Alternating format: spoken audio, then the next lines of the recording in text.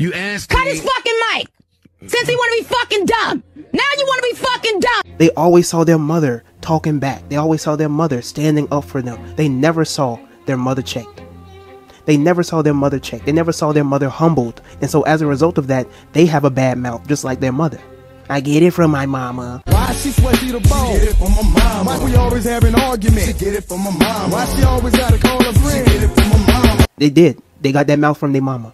And so when you have some of these women out here who just can't be told wrong, they always want to point fingers, they always want to play the blame game.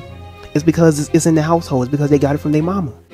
When some of these women, they just can't be told right. When they get in a disagreement with a man, they go to name calling, they go to ad hominems. Now they talking out the side of their neck. Now they getting disrespectful. Now they throwing low blows.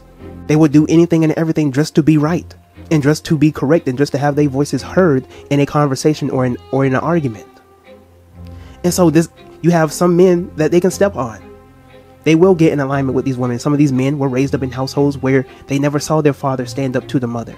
Or better yet, there was never a male figure to where they saw their mother being humbled or being checked if they were out of line. And so as a result of that, they take all this BS from women because they never saw their mother being checked or being humbled or being put in a position of being submissive to a man.